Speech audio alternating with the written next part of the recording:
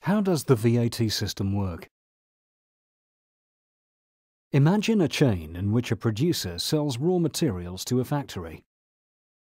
The factory uses these materials to produce bikes, which are then sold to a retailer. The retailer then sells the bikes to consumers. The first producer sells the raw materials for €50 to the factory and adds 20% VAT.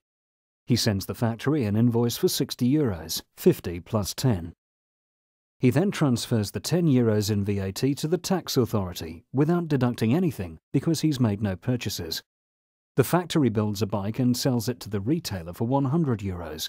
The factory charges 20% VAT on the €100 and sends the retailer an invoice for €120. The factory deducts the €10 it's already paid in VAT to the producer of raw materials and transfers €10 in VAT to the tax authority.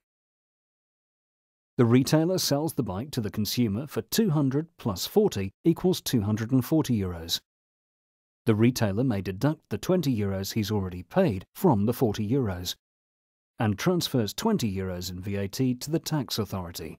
The tax authority receives a total of €40, which is exactly 40% of the consumer price. The consumer pays the tax, while the businesses in the chain can reclaim it.